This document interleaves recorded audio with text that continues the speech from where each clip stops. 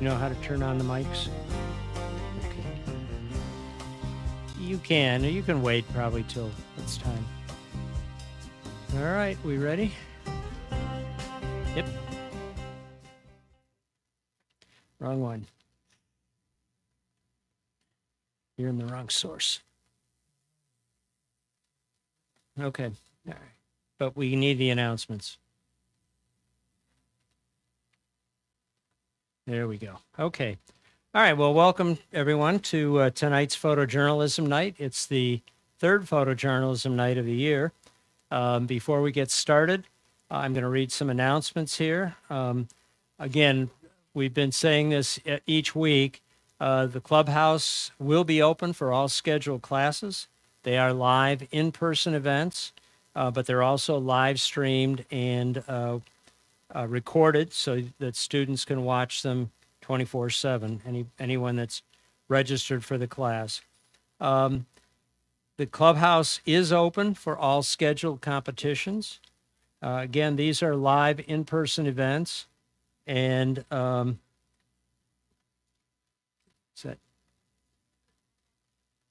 it's coming through.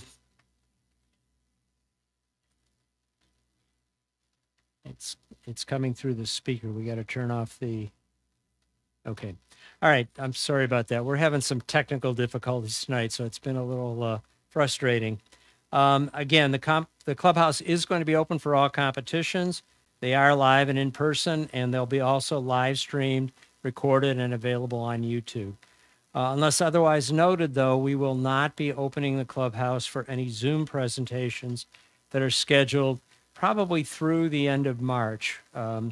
With the CDC changing its guidelines, we may be changing a little bit too. But for now, any Zoom sessions will be held from homes and not in the clubhouse. It's not going to be open. We will send you the links to the Zoom presentation, usually the Wednesday before the presentation. As of now, these are all member-only presentations. They will be recorded for future viewing by club members, but are not going to be available on YouTube. So I want to make sure that's clear to everyone.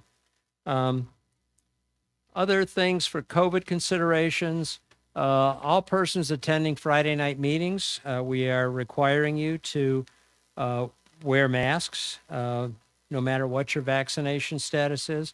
Again, this was going to be through the end of February. We're going to extend it at least for now until the end of March. We may change that, so I just want you to be aware of that, and we will announce when those requirements are going to be lifted. We also are requiring students and helpers who attend live classes to wear masks when they're in the building. We do strongly encourage all non-vaccinated members and students to attend meetings and classes virtually, at least for the time being. All right, some upcoming competitions. Next Friday, we have a creative competition, so March 4th. The deadline for that was actually last Wednesday, February 23rd. So if you haven't gotten something in, we invite you just to come to the competition, listen to the judges' comments, and enjoy the nice pictures. March 11th, we'll have another bee competition. I do want to point out that up until now, the bee competitions have been print competitions, but this one will be a digital competition, projection competition. And the deadline for entry to that into Shutterscore is March 2nd. And then, again, bee competitions are for beginning photographers, student photographers, and so on. And then our final, I won't call it a competition because photojournalism isn't exactly competitions. Our final Photojournalism Night is March 25th, and the deadline for that is March 23rd. That will end the competitions for this club year. Our club year runs from June 1st through May 31st. So that will be the end of the competitions for this year. We do have an end of year competition. We'll be sending out more information about that in the next couple of weeks. Upcoming speakers. Okay. We've got a members-only Zoom presentation. Peter Baumgarten will be talking about Shoot for the Stars. It's kind of astronomy, astrophotography is the word I'm looking for. The clubhouse is not going to be open that night. Again, that might change, but as of right now, it will not be open. I also don't have this on the slide, but on April 8th, we have a members-only Zoom presentation. Lisa Kuchara will be talking about light painting. Clubhouse is not going to be open that night, again, unless we change our mind. But at the request of our speaker, this presentation will also not be recorded. She asked that we not record that. So if you're interested in that, you're going to have to make sure you attend that Zoom meeting that night. Okay. Also want to point out that registration for spring classes is open. In the spring, we're offering 3 different classes: Fundamentals of Photography from Saturday, April 9th through May 14th. That's 2 classes each Saturday for 6 weeks. Photoshop editing will be Wednesday nights from April 6th through June 8th. And then Lightroom will be on Mondays starting March 21st and running through April 25th. So if you're interested in any of these classes, we'd ask you to, get your registration in as soon as possible, so that, we can get the materials out to you and we have a good idea of how many people we're going to have. All right, so we invite you to watch this and many of our Friday evening meetings at your convenience on the CPS YouTube channel. There is a link on the CPS website homepage. If you look along the left-hand side toward the bottom, you'll see the little YouTube button. Click on that, and you'll be taken to our YouTube site. Or you can go to YouTube and search for Cleve Photographic. You can also subscribe to our channel, and you'll be notified whenever a new video is posted. All right, so again, as I said, this is our 3rd photojournalism night for the 2021-2022 year. Tonight we only have 29 images, so this should be a fairly short meeting. Photojournalism is a little bit different than other kinds of photography. It has some special rules, and its photographs are designed to tell a story. Tonight I'm going to, and also let me point out, there will be no judges this evening. When you submit your entry for photojournalism, we've asked you to put your comments on that image. If you're here in the clubhouse, you could read those comments or, ad-lib those comments. But if you're not here, then we will have people reading those comments for you. Before we get into that, I'm going to ask Mariah Kaiser, who is the person responsible for photojournalism, to say a few words about photojournalism. Make sure that people know. Let me get you turned on here. Yeah, just hold it until it's green. There you go. You may have to pull that down a little bit closer to your, there you go. All right. Okay, thank you, Mike.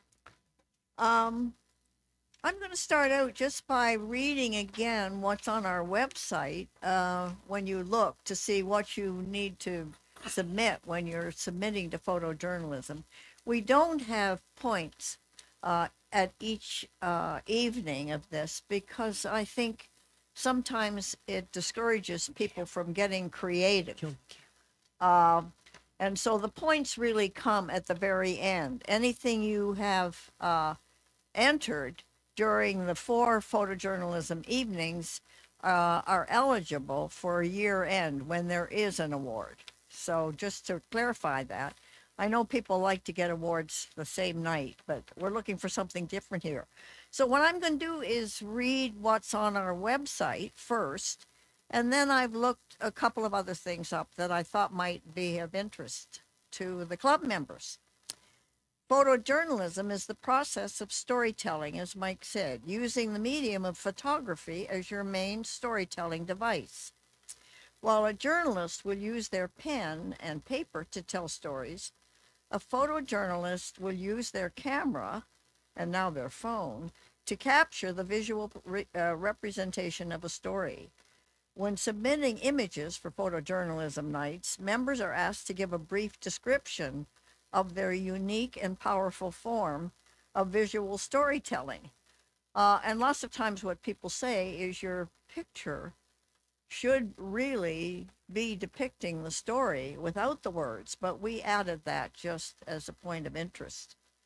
Um, so I'm going to read a couple things. I looked it up just for the good of the order and on Wikipedia. And so I'm going to read that to you since we have a few minutes here tonight.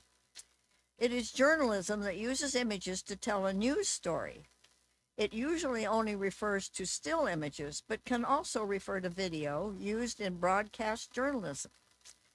Photojournalism is distinguished from other close branches of photography, such as documentary photography, social documentary photography, street photography that we saw the other night when John Theobald gave that wonderful presentation, and celebrity photography by having a rigid ethical framework which demands an honest but impartial approach that tells a story in strictly journalistic terms. Photojournalists contribute to the news media and help communities connect with one another. They must be well informed and knowledgeable and are able to deliver news in a creative manner that is both informative and entertaining.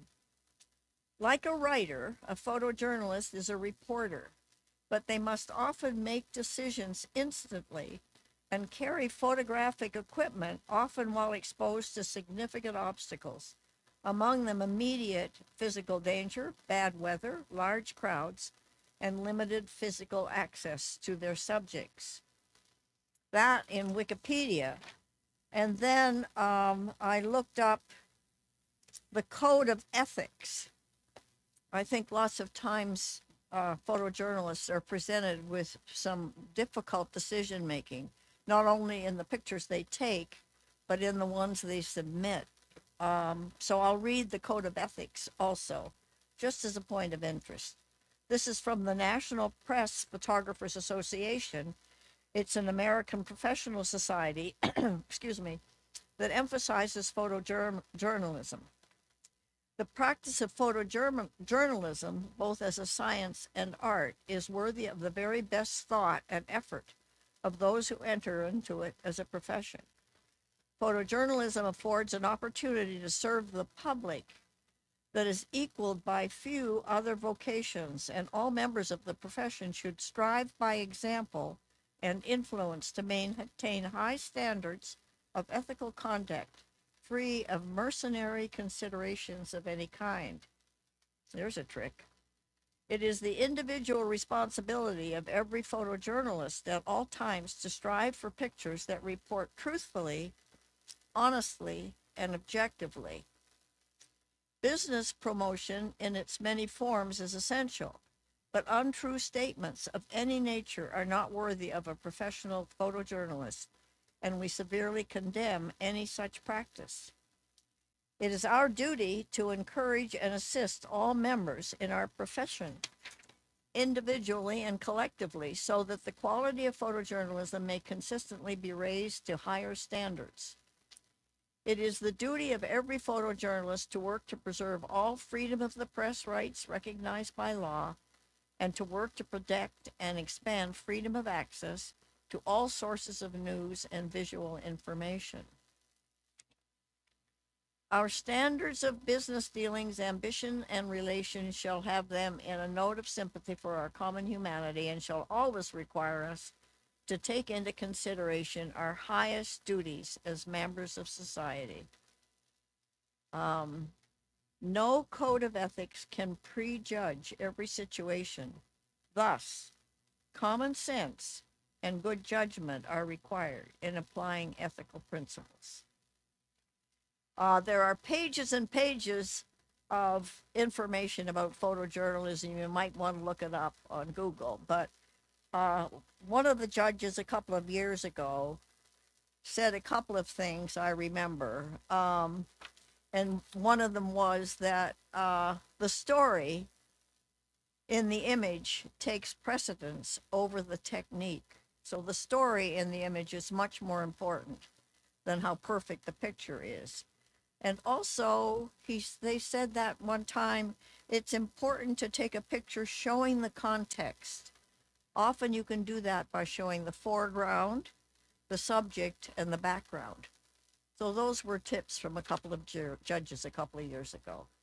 And I'll stop on that and hand it back to you, Mike. Thank you. Okay, thank you, Mariah. Again, the photojournalism, you can see, has some special rules and things you're allowed to do to photos and not allowed to do. So we're going to jump ahead. I'm going to go ahead and get up to our images. Yeah, okay. That's too far. We got to back it up. Let me get back to the beginning image. Hang on.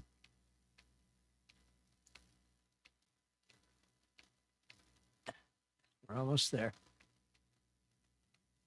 All right. So what we're going to do is when you submit images, we're supposed to be getting comments on these images. So some of them are a little more extensive than others. But you know, if you do attend a meeting with the Photojournalism Night and you're here, we'd ask you to go ahead and just so you know, the light went out on our projector, so you may want to turn to the side and see it over there. So our first presenter tonight is Angeli Persons, and she didn't submit too many comments, but basically these are all the Black Lives Matter protest and the police activity there. So I'll just read the titles. Black Lives Matter March is the first one. The second image, Black Lives Matter March number 3. The next one is After the Protest, number 2.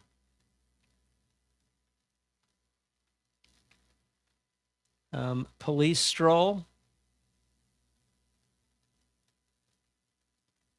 And the final image is Damage After the Protest.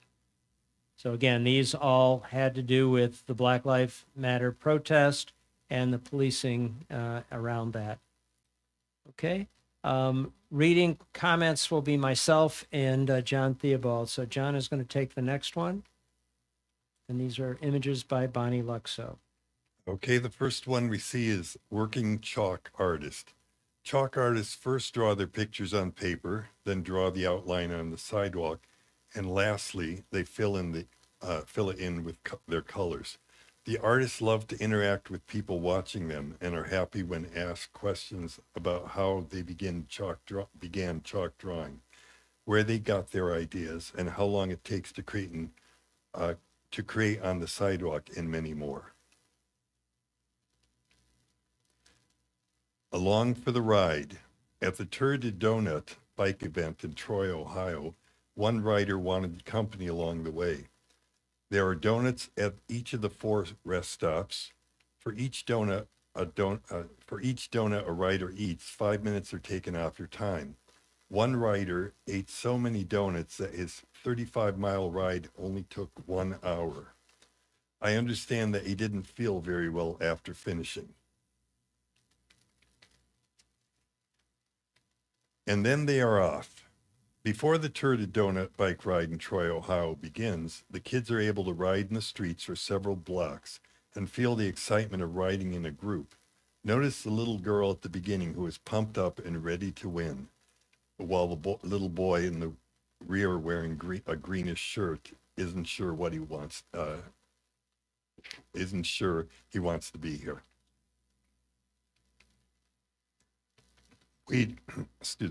Waiting patiently. This Belgium draft horse has had its mane decorated before being presented to the judges. He has had to show the judges that he can follow his handler's commands quickly and in good form. The bottles and cans of products help to smooth his skin, clean and polish his hooves, and make his coat shiny. Helpful products. Horses need a great deal of grooming when being exhibited. The hair and the brushes add some personality to the image, but where's the baby powder used? All right, our next photographer is Fran Marino. And her first image is Haseda Head Lighthouse Lane County, Oregon. Oops, bumped the wrong button. January 9th of 2022, I had the fortunate opportunity to be driving up the west coast of Oregon. I had no idea how gorgeous it was. We stopped off to see the Hetsedic Head Lighthouse in Florence, Oregon, in Lane County. Expecting very cold temperatures, I was surprised by the temperature of 59 degrees and sunny. The lighthouse has been in existence since the early 19th century. All right, Fran's next image is the grotto. The Shrine and Grotto in Portland, Oregon is an internationally renowned Catholic shrine and sanctuary. In the grotto, there is a replica of Michelangelo's Pieta. The shrine was built in 1923 by Father Ambrose Mayer, who was thanking God for saving his mother's life during the childbirth of his sister. There are more than 60 acres of beautiful forest and botanical gardens surrounding the grotto. Masses are said daily in the Chapel of Mary. Next image is called Sea Lions Taking a Break. Along the Oregon west coast, there was a spot where hundreds of sea lions were basking in the sun. My group happened to stop to just take a few pictures, and we looked down off the side of the road and saw hundreds of them. They call them dogs of the sea because they bark just as loud as a large dog, and when there are a lot of them barking, the sound travels very far, and they are very loud. Fran's next image is called Cottage Grove in the early 1900s. Cottage Grove is a small city near Eugene, Oregon. Cottage Grove has that hometown atmosphere with many of the sides of the buildings painted with murals from the days gone by, such as the early 1900s. There are many other buildings with murals of movies, such as The Wizard of Oz, movies with Charlie Chaplin, and many more. And Fran's final image is Christie's Barbershop. Cottage Grove is a small city near Eugene, Oregon. Christie's Barbershop is one of the first female barbershop owners. Christie takes care of men, women, and children. On Wednesdays, she has a special price for current and military veterans. She uses handmade imitation American flags as capes to cover her customers. It is a very happy and fun place to be that includes games, televisions, and toys for the kids. Okay, Marge Brady is the next presenter of photos. First one, Cleveland Metro Parks Ride the Beach. For the past 4 years, the Cleveland Metro Parks Mounted Unit have held fundraisers, a fundraiser at the Cleveland lakefront. For a fee, civilians can bring their horses and ride the beach with the rangers. The fundraising is for specialized equipment and training for the mounted unit. Ride the Beach, Cleveland. The rangers and riders start at Lower Edgewater and ride along the upper park, stopping at the Cleveland sign. Then they proceed down a back trail to the Lower Edgewater. Enjoying the water. For many of the horses, walking into a lake was a new experience. Some enjoyed the water, some refused to go in. A few unfortunate riders took an unplanned swim. Splashing in the water. A few horses, while not willing to go out into the waves, enjoyed staying near the shore, splashing in the water. Horses are natural swimmers as long as they can keep their heads above water. Racing on the beach. One of the best parts of the ride was the opportunity to race on the sandy beach. An area of the beach was roped off for the horses and riders to enjoy. All right, our next presenter is Mariah Kaiser, and Mariah's here, so would you want to comment on him? Here's the comment you wrote, Mariah. Okay. Or you can comment, just ad-lib. Okay, I'm going to put the glasses on. What happened? Okay. You may want to look on the side because we're having some issues with our projector. Oh, here I was at a fundraiser downtown and watching as one of the people that was helping was making s'mores. But we were inside and he was doing this with a torch. So he'd assemble the whole thing and then torch it. And so that's a far cry from a campfire on the beach. And this little girl had tried it and she wasn't quite sure that it was to her liking. So I took the picture. This was at the same event, and it's always fun to see kids who are so invested in their artwork. And I just love the crayons and that patient father. I think it's the father waiting while she completed her masterpiece there. Cutie. Here's a selfie. Remember, we used to look in the mirror whenever we got dressed to see how it was going, and now we take pictures of ourselves no matter what we're doing. And I caught this woman taking a picture of herself in her hat. That was, I'm sure, Parade the Circle. I added this because both my son and my grandson wrestled, and it was the longest 3 minutes in my life each week. It was terrible. I just used to pray that, you know, my grandson or son would pin him within the first 30 seconds so I wouldn't have to go through the rest. Anyway, this is one of the pictures I took, and I just loved the attention that the ump was giving on the right-hand side, and the boredom showed by one of the audience. This again was Parade the Circle, and here was this woman. I think the image itself, that statue, that head, is wonderful. But I loved it that it was getting fixed by somebody down here, fixing the neck. Okay, thank you, Mariah. Our next photographer is Ronald Wilson. And his first image is called Amish Party, an Amish family going home after attending a birthday party. They are walking because they live nearby.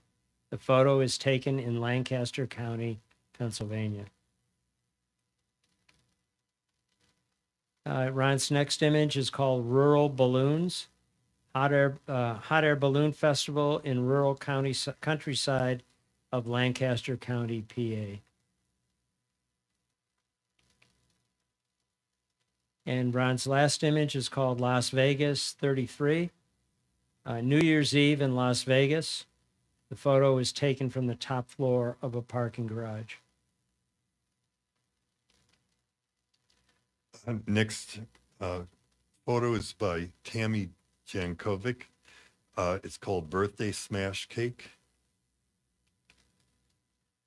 My grandson's first birthday party, his first real taste of a special treat, his very own homemade smash cake made by Mommy. By the look on his face, I think he likes the cake. All right, and that concludes our photos for tonight. Again, kind of a small sample of images, but we do encourage you. There is one more photojournalism night in this club year. So if you were inspired by some of the things you saw, or you've got some ideas, please get them submitted, and we'll take a look at them toward I think at the end of March. So we want to thank all those who did enter. And if you have any feedback about, this or anything that the club is doing, you can send your feedback to info@clevelandphoto.org. And again, that concludes tonight's event. If you have or would like more information about either competing or to join the Cleveland Photographic Society, please visit our website at www.clevelandphoto.org. So good night, everyone.